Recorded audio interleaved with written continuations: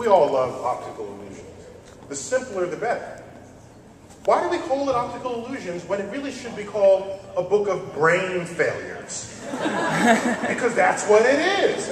Oh my gosh, is it out of the diagram? I can't figure it. Brain failures. We don't call it that, but that's what it is. Okay, we think very highly of ourselves. We call ourselves intelligent.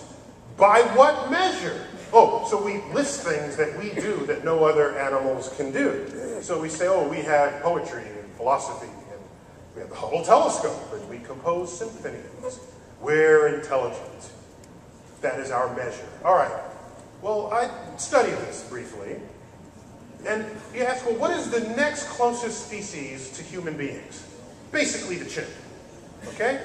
And how much DNA do we have in common? It's like 98% identical DNA. All right? But we are prone to say, oh, what a difference that 2% makes. All the chimp can do, maybe it can stack boxes and reach a banana. Maybe. Maybe it can combine a few hand signals. Maybe. But look what we do. So we are convinced that whatever is in that 2% is significant. But I want to pose to you a disturbing thought. Maybe the difference in our cognitive capacity between us and chimps, we and chimps, maybe that difference is as small as that 2% suggests. Maybe the Hubble telescope and our greatest of operas and music and poetry is not much different from stacking boxes and reaching a banana. You say, Tyson, how could you say, what do you, what, just look, look. That's hubris. Because imagine, in whatever is this cognitive scale,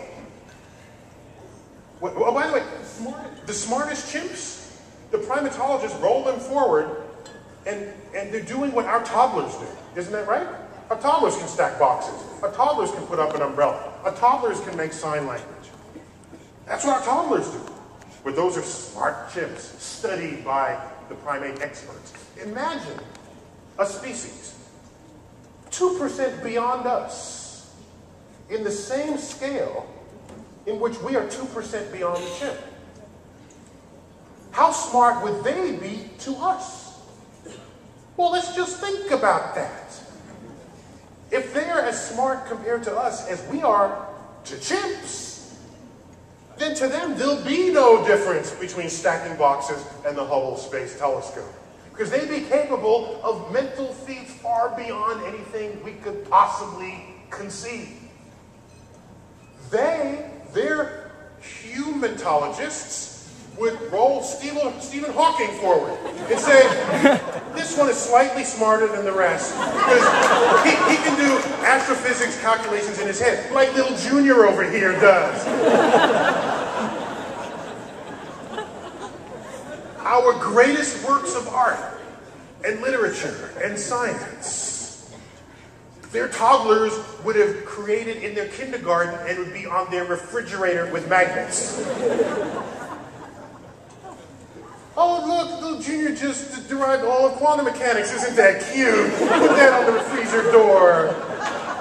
Oh, this is your 20th sonata. Oh, that is so cute. We call ourselves smart. You don't know if you're smart or not until you have another species blow you out of the water. And what I'm about to tweet this evening, because it disturbs me. I got to get it off my chest. There's a worm in the street. You walk by it. Does the worm know that you think you're smart? The worm has no concept of your smarts. Because you're that much smarter than the worm. So a worm has no idea that something smart is walking by it. Which makes me wonder whether we have any concept if a super species walked by us. Maybe they're uninterested in us because we're too stupid for them to even imagine having a conversation. You don't walk by worms and say, gee, I wonder what the worm is thinking. It's just not a thought that you have. So one of the best pieces of evidence for why we haven't been visited by aliens is that they have actually observed us and concluded there is no sign of intelligent life on Earth. Thank you all.